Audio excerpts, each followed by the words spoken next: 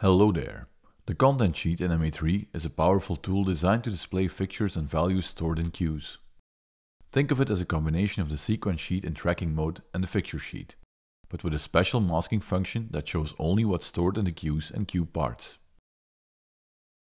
At the top, the title bar shows the sequence and queue IDs, and if you're working in a world other than the default, that world will also be displayed.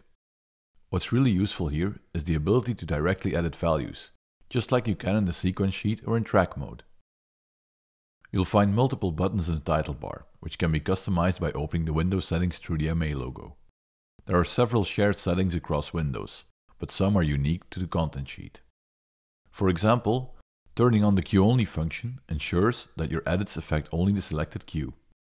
You can also toggle the show parts setting, which breaks down queues into separate frames, each representing a different part.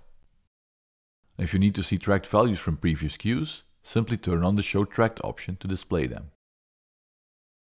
Navigating queues is easy with queue modes. You can choose to display the current queue, the previous one, or even the next queue in the sequence.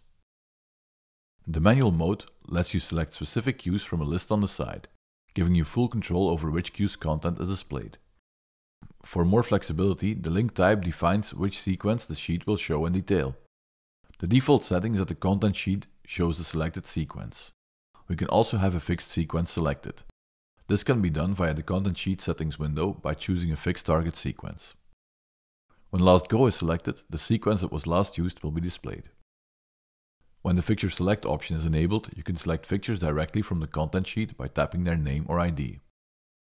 Finally, there's an option to show queue notes at the bottom of the sheet by enabling the show notes setting, providing you with all the information you need in one place. With all these features, the content sheet offers a detailed yet intuitive way to manage and edit lighting queues. Happy programming!